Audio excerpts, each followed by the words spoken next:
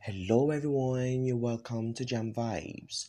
Guys, there is a huge shaker already in the South African political sphere, and most important is the fact that apparently some South African Boer could definitely become the next South African president, and this has left a whole lot of people thinking, shaking, and pondering upon the whole idea of someone from the DA taking over South Africa, given to the fact that many want Ramaphosa to step down. Guys, I'm here to give you all so much information about what is actually ongoing, so make sure to stay glued and watch this video right up to the end.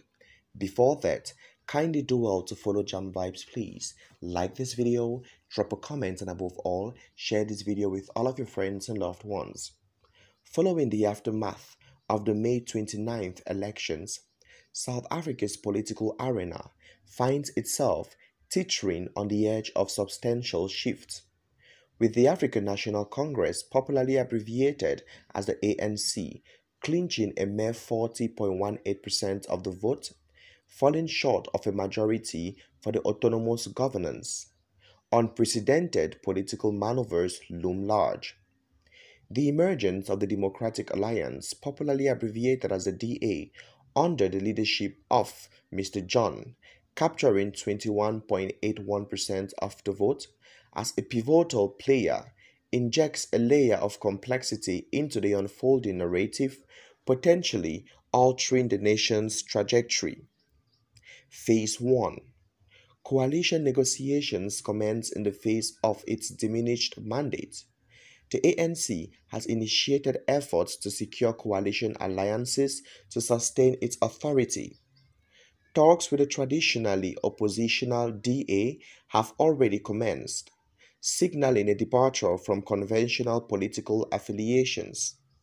Analysts perceive this coalition as a pragmatic move, prioritizing national stability over partisan agendas.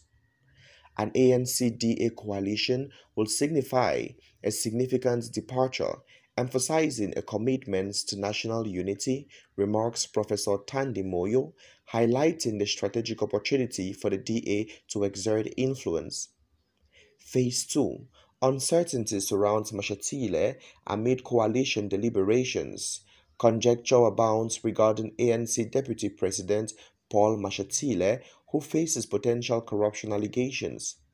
His potential removal could plunge the ANC into internal upheaval, further complicating its position.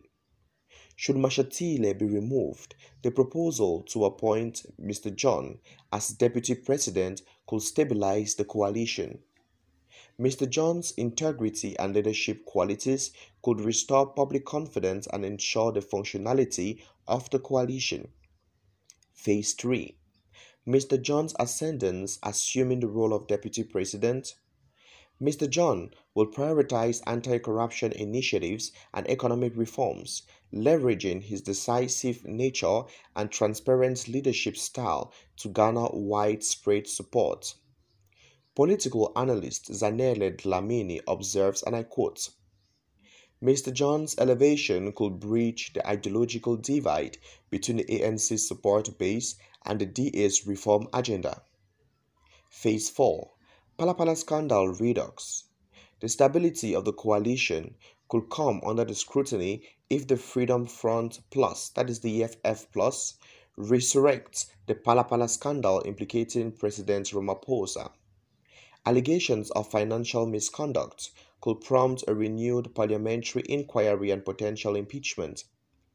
In the event of Ramaphosa's removal, consensus may definitely silence around Mr. John, solidifying his standing as a capable leader.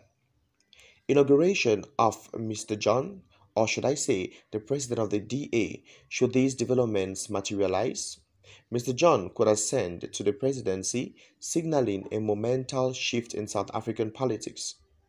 His tenure will likely prioritize transparency, accountability, and economic revitalization.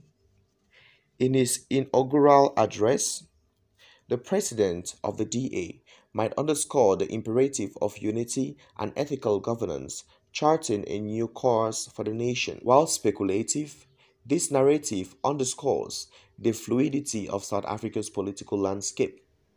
The possibility of Mr. John, the president of the DA's transition from opposition leader to president, epitomizes the nation's evolving political fabric, navigating intricate coalition dynamics and strategic maneuvers as it charts its path forward.